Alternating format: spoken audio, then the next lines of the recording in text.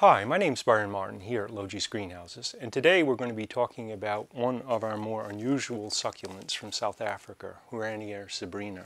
This is actually, common name is the lifesaver plant. You can see it has these most unusual flowers with a ring of lifesavers around them and some yellow markings on a star-like flower. In terms of culture, we like to grow it in a bright spot with full to partial sun, preferably on the sunny side.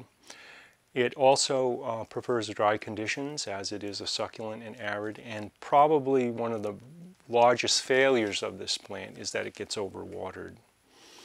They flower for us mostly in the summertime, although it can be on and off throughout the year. Usually in the wintertime they stop growing. The flowers are actually relatively long lasting. They will stay on the plant for a number of days, up to a week or a little longer. As you can see, during the flowering season, many of them will reform on these stems, so there's a constant display of flowers. And they're a trailing plant, or they have a rhizome that runs out across the top of the soil, so the height of it never gets much larger than this.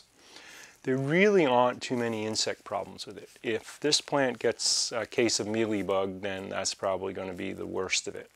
There aren't many things that eat it or feed on it. As I mentioned, there is a problem with overwatering, so root rot can be and is often a problem in its culture. A couple ways to grow this. You can grow it in a hanging basket where it can run over the edge of the pot.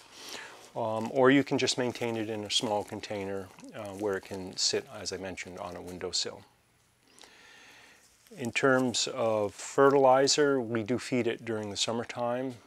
Don't feed it heavily because they are succulent and somewhat slow growing. You don't want to make really too much lush growth on it, although they do benefit from fertilizer throughout their active growing season, which is usually spring going through into fall. So this is a little bit of information on how to grow Huernia zebrina, or the lifesaver plant. Great little plant for the windowsill, and as I mentioned, one of our more unusual flowering succulents.